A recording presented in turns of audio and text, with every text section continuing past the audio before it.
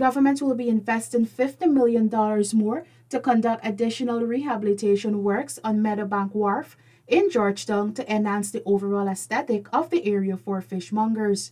Minister of Agriculture Zulfikar Mustafa made the announcement while delivering remarks at the National Fisherfolk Day celebration held at iFlood Community Center in Region 3 on Wednesday.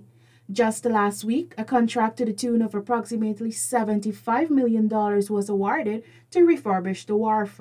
We'll also expend another $50 million to develop that area within the landing site there where we'll build sheds, we'll put in water, we'll do stands or stall for these fishmongers who are selling there.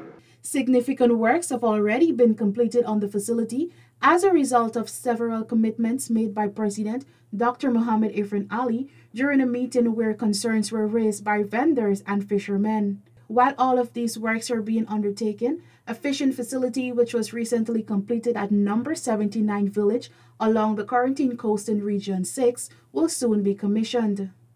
We are also rebuilding the wharf at Rossignol. We have already built part of it.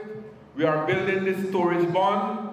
We are building a shed for the fisher folks. We are putting in the fuel facilities. And that project will cost us approximately $75 million.